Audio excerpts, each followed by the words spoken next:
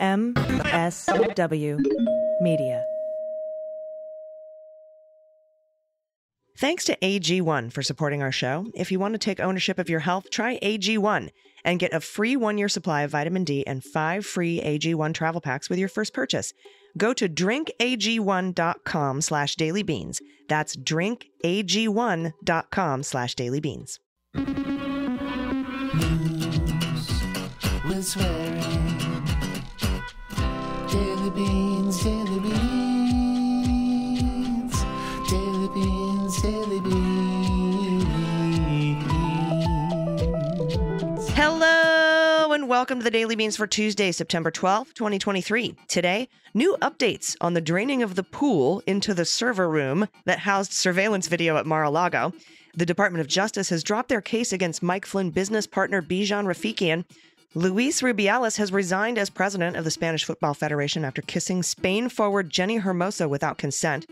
And Donald Trump has filed a motion to disqualify Judge Tanya Chutkan and recuse her from his case. I'm Allison Gill.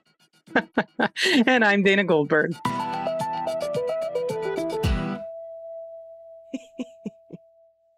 I could not save the laugh until after you were done because of that last part. It's just ridiculous. And everybody, I want to apologize. I have a bit of a raspy voice today. I lost my voice reading all that news yesterday. But we have a normal size show today. So thanks so much for putting up with us for 2 entire segments on yesterday's Beans. I know. My mom said she loved it, though, so I'll take it. Oh, good. Yeah. How are you? I'm good. That was such a strange. And how are you? Take it away, Dana. I'm fine. Everything's great. My mom hasn't heard that episode, and so I got no compliments.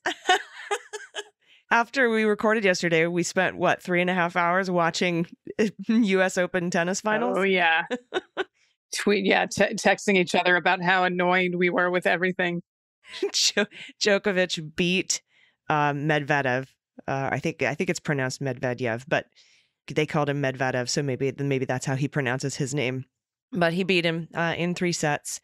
And he took the match and won. Yeah, as much as I'm not a fan of Djokovic for several reasons, and mostly it's his behavior off the court as well as some on the court, he's a powerhouse. I mean, his game yesterday was pretty unbelievable. So, yeah.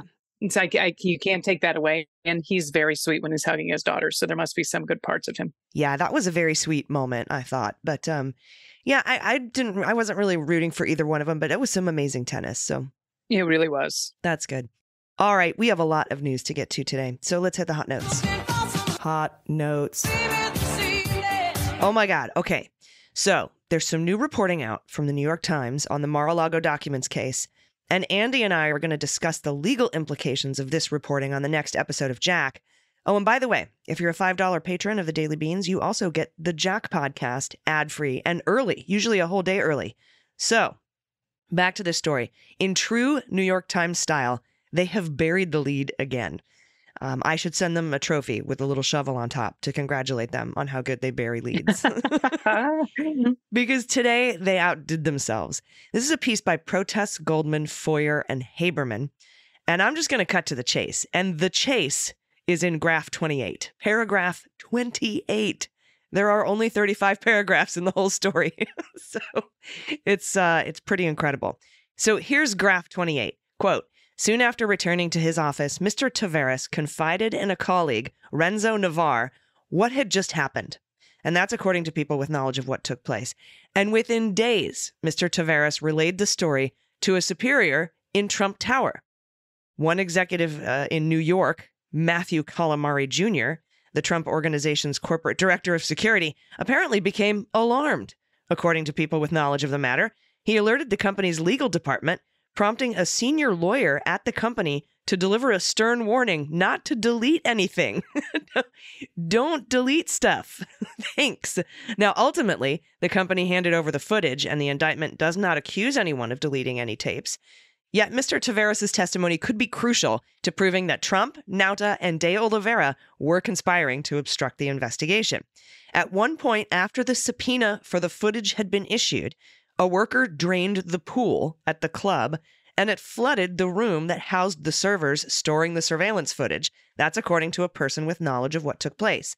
Now, it was unclear whether that was intentional and the servers were not damaged, but the timing of the flooding raised enough concern that Mr. Calamari ordered the servers moved to another location, according to a person with knowledge of the events.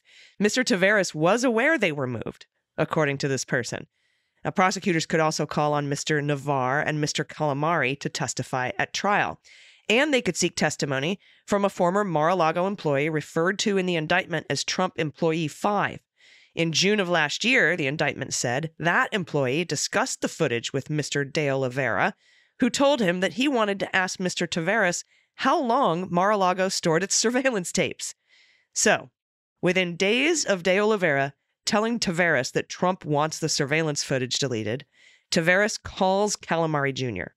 I told you the pig bungs, a.k.a. the Calamaris, were involved. Now, they have these motherfuckers on video trying to delete video. I can't believe Nauta has not cooperated at this point, but definitely check out the episode of Jack that's out right now, because Andy and I have some information on the cooperation agreement Taveras signed this past summer that we just learned about last week. Oh my God. I still think it's crazy that of all the ideas, they were like, let's drain the pool and flood the room with the pool water. I mean, how does that even come up as the option? Well, remember the conversation between De Oliveira and Taveras. He was like, the boss wants it done. And Taveras was like, I don't have the administrative rights to do that. So what do you want me to do? And he's like, the boss wants it done. So oh my God. They were just again, it's not known that the draining of the pool and the flooding of the server room was intentional, but it seems like they were just out of options. Because Calamari wasn't going to do anything. Calamari told legal at the Trump organization. The top lawyer was like, stop it. It was probably Alan Futerfas. I'm not sure who the source is for this story. He's like, please don't delete anything. That would be very against the law. And so I could see Trump like, no, flood the server room, get it done. Yeah, seriously, drain the pool. Okay. God, all right. It's just bonkers. But that in my head has to be what happened. It has to be. Well, this next story is about the other crazy shit he thinks he can get away with, and that he actually goes to try and do. This is from Barnes, Gregorian, and Riley at NBC. So it seems his attorneys, Donald Trump's attorneys on Monday, they moved to recuse and disqualify the judge from presiding over the federal case charging him with trying to illegally overturn the 2020 presidential election. In a court filing, attorneys for Trump cited U.S. District Judge Tanya Chutkan's references to the former president in other criminal cases tied to January 6th riot at the U.S. Capitol. Now, this is a quote. Judge Chutkan has, in connection with other cases, suggested that President Trump should be prosecuted and imprisoned. Now, such statements made before this case began and without due process are inherently disqualifying. Although Judge Chutkan may genuinely intend to give President Trump a fair trial and may believe that she can do so, her public statements unavoidably taint these proceedings regardless of outcome. That's what Trump's lawyers wrote. The filing asked that Chutkan recuse herself and that the court clerk randomly assign this matter to another district judge. Additionally, given the overriding public interest in ensuring the appearance of fairness in this proceeding, President Trump requests the court consider this motion on an expedited basis and pending resolution, withhold rulings on any other pending motion. Well, Chutkan will be the only person ruling on this motion, which is sort of hilarious. And any decision on recusal would come from her. Judges do not need to wait for one party to move for their recusal and can remove themselves from cases if they feel they have any real or perceived conflicts of interest. She would have done that by now. A spokesperson for the court did not immediately respond to a request for comment. Monday's filings, they were expected. Trump has repeatedly bashed Chutkan, who happened to be an Obama nominee and was randomly selected to hear the 2020 election case. On social media, he's called her a Trump-hating judge and demanding she recuse herself there. The filing centers on comments that Chutkan made in previous January 6 cases, with Trump's attorneys saying that they showed she had a pre-existing opinion that Trump deserved to be criminally charged. So does the rest of the fucking country.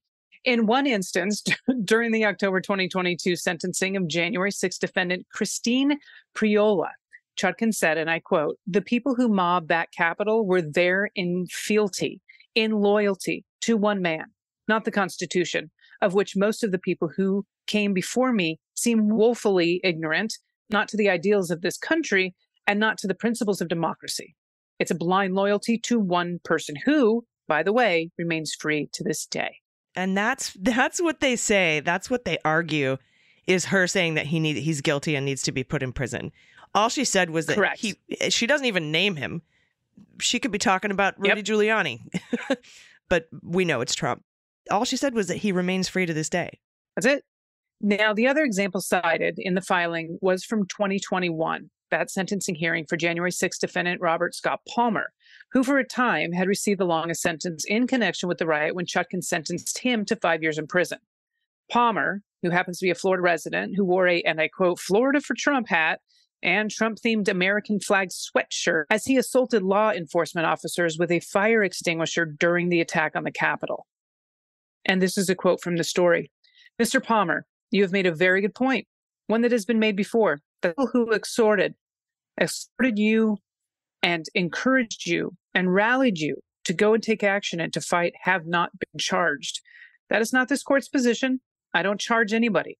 I don't negotiate plea offers. I don't make charging decisions. I sentence people who have been pleaded guilty or who have been convicted. The issue of who has or has not been charged is not up before me. I don't have any influence on that. I have my opinions, but they are not relevant." Chutkan said that in a sentencing hearing. Again, very vague, by the way. Doesn't say who should be sentenced, who should be convicted. Yeah, she actually specifically says, I don't make those decisions. That's not up to me. I don't do that. She literally says that. I mean, like, it's pretty black and white to me. Yep. Trump's lawyers on Monday argued that, and I quote, "public statements of this sort create a perception of prejudgment incompatible with our justice system." All right.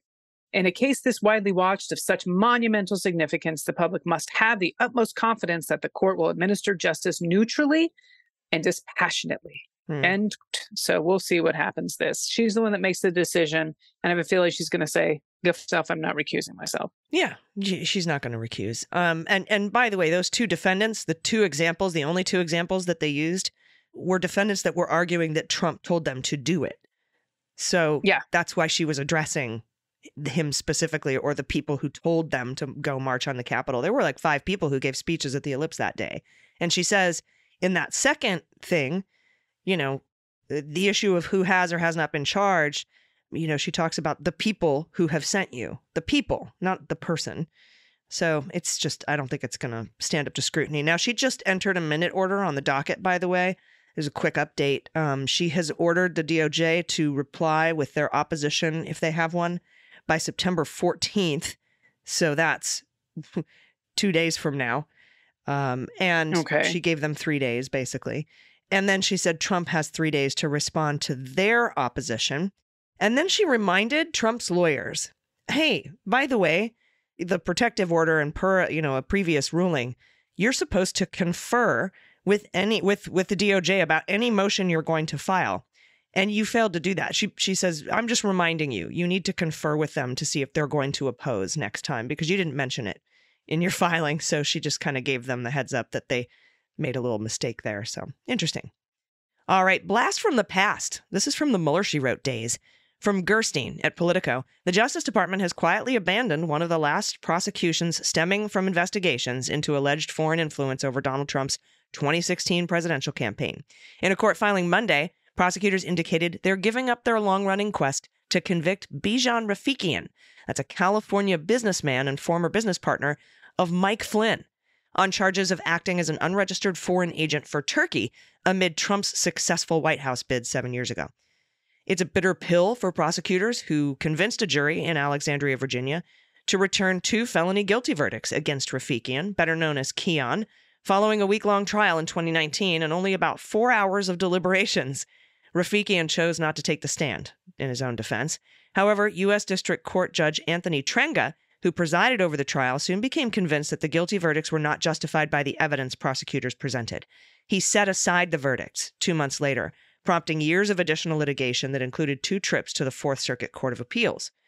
The notice the Justice Department submitted in federal court in Alexandria, Virginia, signaling the end to the case, was terse and offered little insight into the decision to throw in the towel, but it said the appellate court's stance played a role in prosecutors opting to give it up. Quote, after carefully considering the Fourth Circuit's recent decision in this case and the principles of federal prosecution, the United States believes it's not in the public interest to pursue the case against defendant Bijan Rafiekian further. That's prosecutors from Justice's National Security Division and the U.S. Attorney's Office in Alexandria. A Justice Department spokesman declined to comment any further on this. Now, back in 2021, the Richmond-based Fourth Circuit sided with prosecutors and overturned Trenga's ruling, throwing out Rafiekian's conviction. So he was back being convicted, but left the door open for the judge, who's a G.W. Bush appointee, to grant the defendant a new trial. And Trenga did just that in March of 2022, holding that the evidence introduced at trial allowed only, quote, the weakest inference, unquote, that Rafiekian acted at Turkey's behest, and he and Flynn carried out a plan. Basically, what they were doing was they were going to build a case for the U.S. government to deport a Turkish cleric and dissident named Fethullah Gulen. They were the ones that Mike Flynn was paid $15,000 to kidnap the guy and whisk him away in the night back to Turkey. Oh, wow. When prosecutors returned to the Fourth Circuit, the court issued a 2-1 decision in May of this year, allowing Trenga's new trial ruling to stand. At a July hearing following that loss, prosecutors indicated they planned to proceed with a retrial, and Trenga had set that to begin on October 30th. Now, initial stages of the foreign agent investigation into Flynn and Rafiekian's work related to Turkey were handled by federal prosecutors in Alexandria, but the inquiry was later folded into special counsel Robert Mueller's broader probe.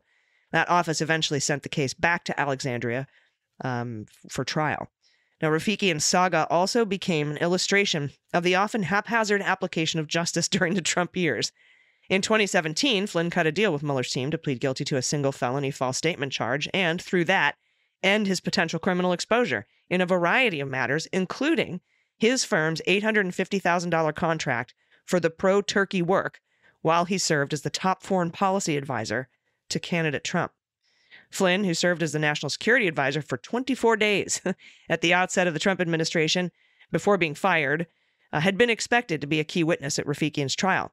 He had been expected to offer testimony that would incriminate his former partner in a scheme to avoid disclosing that Flynn's intel group and public relations effort was actually directed and controlled by Turkish government officials. However, just weeks before the trial, an acrimonious row broke out between prosecutors and a new set of attorneys that Flynn retained. That led to an abrupt decision by the government to drop Flynn as a witness and instead declare him a co-conspirator.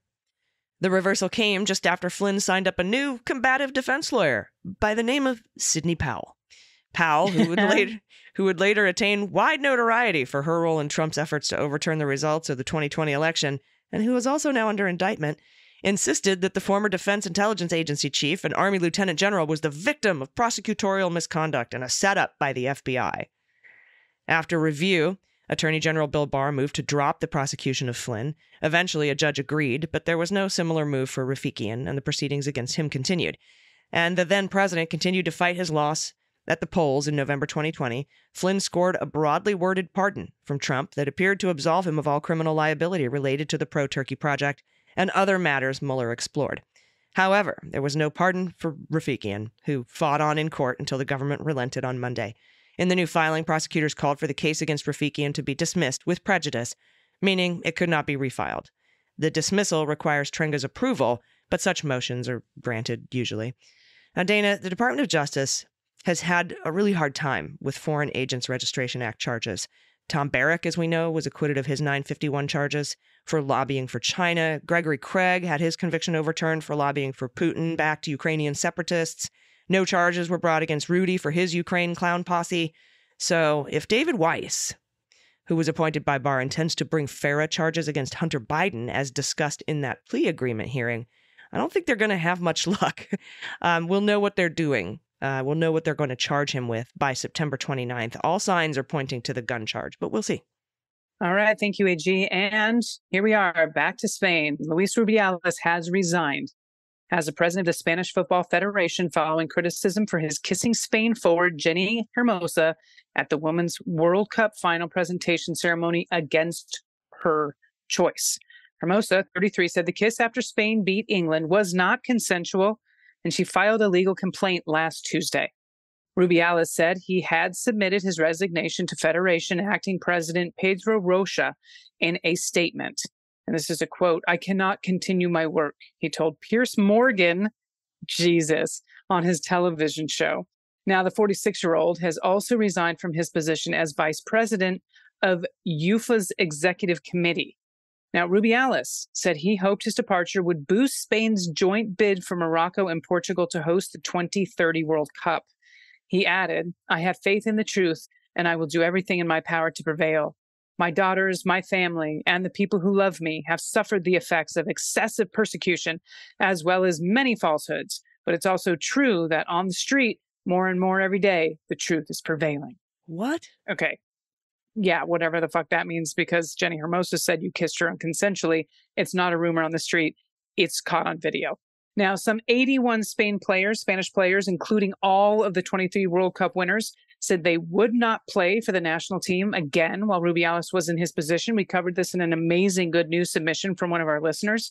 Now, World Cup winning manager Jorge Vilda, considered a close ally of Rubiales, by the way, was sacked on 5th of September amid the scandal, with Montse Tomé named as his successor. Politicians, footballers, and celebrities have spoken out against Rubiales, while protesters gathered at the Federation's headquarters last month to demand his resignation. Now, Spain's acting labor minister, who's Yolanda Diaz, posted on Twitter, on X, formerly Twitter. I can't with that shit. But this was the tweet or the X or whatever you call it. "The feminist country is advancing faster and faster. This transformation and improvement of our lives is inevitable. We are with you, Jenny, and with all women." Now, Irene Montero, Spain's equality minister, added, "It's over." That was the quote. Hermoso's complaint was sexual assault, but Marta Durante Gil has also added an allegation of coercion when filing the high court after the Forward told the prosecutor her relatives had been pressured by Rubiales and his professional entourage to say she, and I quote, "justified and approved of what happened." Wow. I'm telling you, there's so much. Oh, yeah, it runs deep. It is now up to the court to present formal charges against Rubiales. Prior to the kiss, Rubiales had been seen grabbing his crotch in the proximity of Queen Letizia, who is the Queen of Spain, and her daughter while celebrating Spain's 1-0 win over England in Sydney. A high court judge will now assess the complaint and decide whether to accept or archive the request. If accepted, a magistrate will be assigned to lead an investigation, which will conclude either with a recommendation for the case to go to trial or to be dismissed. The charge of sexual assault under Spanish law can carry a punishment ranging from a fine to 4 years in prison. Well, we'll see what they do, and we'll stay on top of the story for you. And We will indeed. Yep, because I mean, these things just need to be followed to their conclusion. So this is good news. This is very good news. I'm glad he has resigned his position. His quotes are weird, but whatever. Get out. So, everybody, we have a lot of good news to get to. But we're going to take a quick break before we get there. If you have good news to send to us, you can do it by going to dailybeanspod.com and clicking on contact. Everybody stick around. We'll be right back. After these messages, we'll be right back. AG1, the daily foundational nutrition supplement that supports whole body health. I drink it literally every morning. I drink AG1 right before I go to the gym. It makes me feel like I'm covering all my nutritional bases and giving my body exactly what it needs to be ready to tackle whatever comes my way. The constant shuffle of supplements wore me down until AG1 simplified the entire process. It's just one flavorful scoop. I get my daily multivitamin, minerals, I get supporting pre- and probiotics, adaptogens, and a packed greens blend. AG1 saves me time and energy and money, so it will always be part of my daily routine. AG1 is more than just a supplement. It's a daily infusion of 75 meticulously chosen vitamins, minerals, probiotics, and ingredients derived from whole foods. These elements synergize to provide immense benefits, from boosting my gut health to invigorating my energy levels. And I've even noticed more outward shine on my skin and my hair and nails. And the convenience of the AG1 travel packs ensures my regimen stays uninterrupted even when I'm on the road. All it takes is blending 1 scoop of powder with water each morning. I needed something I could rely on that filled the gaps in my nutrition, and nothing else has been more helpful in keeping my wellness plans on track. AG1 has been a seamless and easy daily habit which is one of the many reasons I'm such a big fan of AG1. So if you want to take ownership of your health, try AG1 and get a free 1-year supply of vitamin D and 5 free AG1 travel packs with your first purchase. Go to drinkag1.com/dailybeans. That's drinkag1.com/dailybeans. Check it out. Finding your perfect home was hard, but thanks to Burrow, furnishing it has never been easier. Burrow's easy-to-assemble modular sofas and sectionals are made from premium, durable materials, including stain and scratch-resistant fabrics. So they're not just comfortable and stylish, they're built to last. Plus, every single Burrow order ships free right to your door. Right now, get 15% off your first order at burrow.com/SXM. That's 15% off at burrow.com/SXM. It's no surprise that newsmakers try to manipulate the audience. They want you to believe that they are the one holding the line and they'll use any trick they can to get you there. But don't let them fool you. Get unspun. I'm Amanda Sturgill.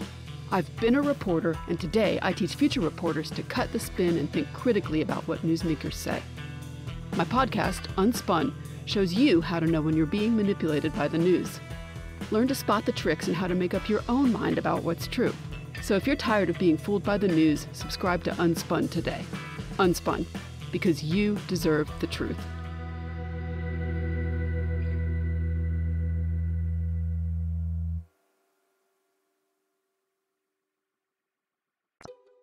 Everybody, welcome back. It's time for the good news. Who likes good news, everyone? Then good news, everyone.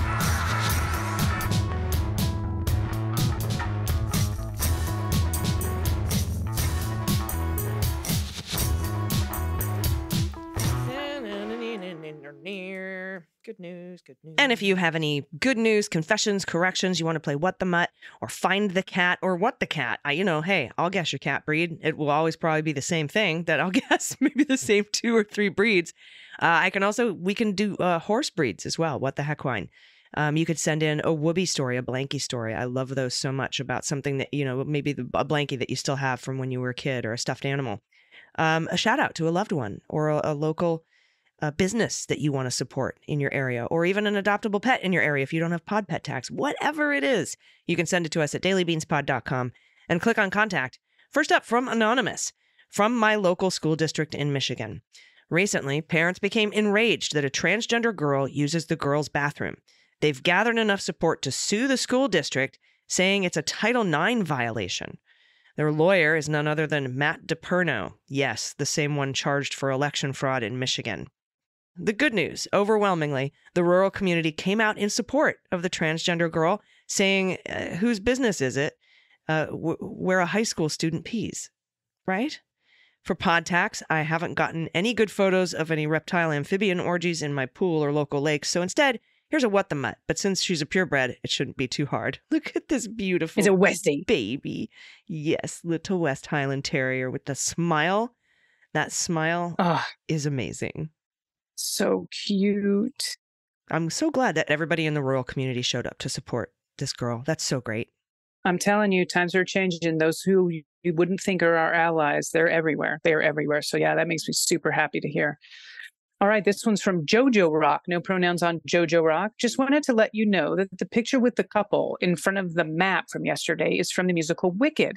The map is from the musical Wicked. It's a great picture of the stage pre-show, I assume. And I personally had the honor of seeing this 3 times, once in London's West End and twice in Dallas Music Hall. Random, but thought you'd like to know. The big hint on this was the green light they had on the Emerald City. Hell, I'm sure someone else tweeted faster than me, or you all figured it out on your own.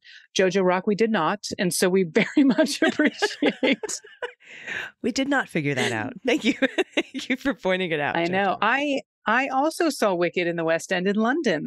That's where I saw my Wicked performance. Oh, amazing. How cool. Years ago. Yeah, it was incredible. Small world. Maybe you were at the same show. Very cool. All right, next up from Dog Momster, pronoun she and her. Good news.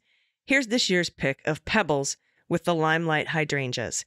These are like giant, beautiful aliens looking into my bedroom, but I also call them a bouquet on one stem because the blooms are so huge. My 97-year-old mom loves getting a bloom whenever they first come out, and when dried can be a long-lasting ornament. Oh, how beautiful. Hello, kitten. You're Hello, a dog kitten. monster, but there's a kitten. Okay. All right. Cute. Thank you for that submission. All right. This is from Democrats Abroad Twitter admin. No pronouns on the Democrats Abroad, but here we go. Hello, source of daily happiness. Happiness. Very cute. I'm a volunteer with Democrats Abroad in Belgium and have some good news to share. Back in June this year, Dems Abroad held our annual general meeting and elected our new executive committee that will lead us through the upcoming 2023-24 elections. We had our previous international chair on your podcast last year to talk about all the amazing work Dems Abroad does around the globe. And we were thinking a chat with our new leadership could be a great motivator for all those Americans abroad to get out and vote this year and next. You can see the new XCOM team here. We've got this link in the show notes. It's democratsabroad.org/our_leadership.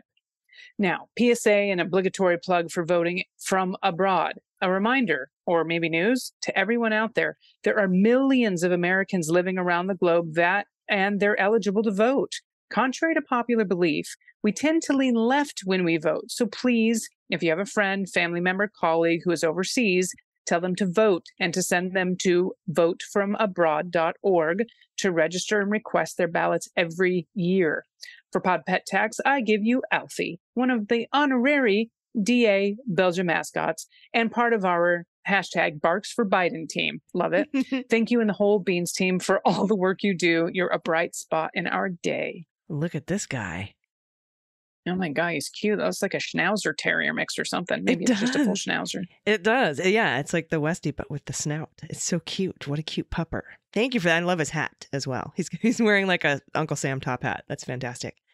Oh, and by the way, yeah, I'll have a producer reach out to the new team, or if you can send us, email us their information, hello@MullerSheWrote.com. We'd love to have them on the show.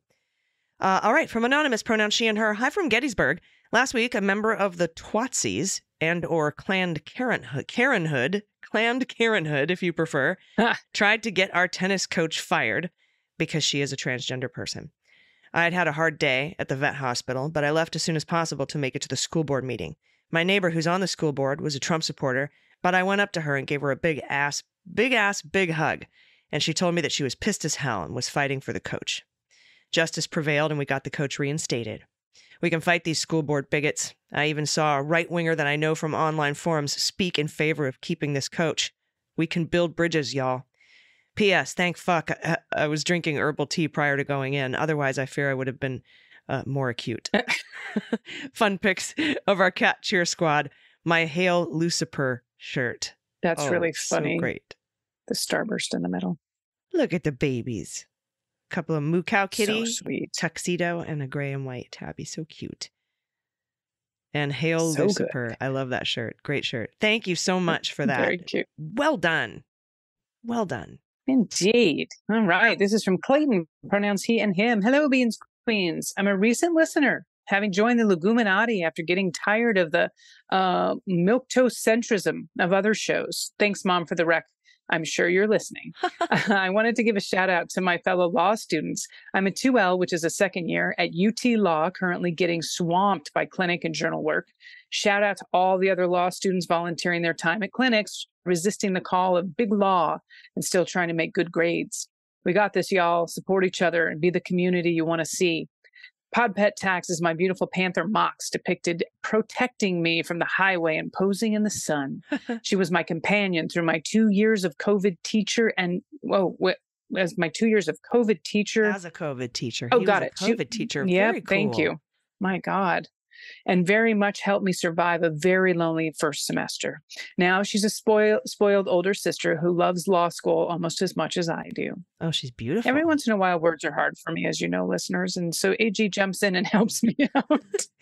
It happens to me all the time, too. I think I'm a little dyslexic. You would be surprised how many times we have to get an edit because I've reversed words in the script. Me too, though. You help me out as well. Let's not. We just edit all those out. That's true. You guys don't know what a mess this is over here. Yeah. You should see today's edit list, y'all. It's So let's give some shout outs to our producer and our editor on this episode because woo boy. Yes. Thank you so much to our amazing editors and sound producers. The Daily Beans is Desiree. So thank you. Thank you so much for handling this today. And we're sorry. But anyway, more good news. Send it to us, please, at dailybeanspod.com and click on contact. Do you have any final thoughts before we get out of here today? And again, thanks everybody. Dana's on the road, so we're using her Zoom audio today. So we appreciate you having patience with some of the audio stuff that goes on. Really, it means a lot to us that you're cool with it. Yes. And I second that. Those are my final thoughts for today. Just thank you. I second that. Final thought. I second that motion. Awesome. Well, we'll be back in your ears tomorrow. So until then, please take care of yourselves, take care of each other, take care of the planet, take care of your mental health. Vote blue over Q. Take everyone you know with you. I've been AG. And I've been DG. And them's the beans.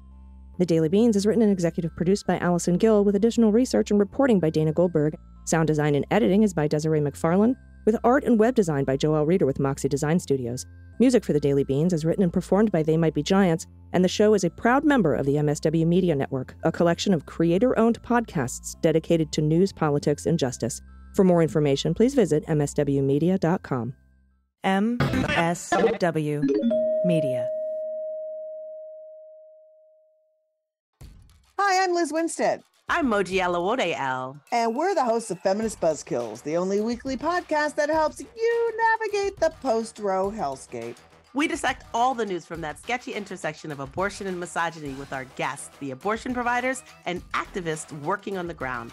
Plus, we have amazing comedians to help us laugh through the rage. Feminist Buzzkills drops Fridays wherever you get your pod fix. Listen and subscribe, because when BS is popping, we pop off. It's no surprise that newsmakers try to manipulate the audience.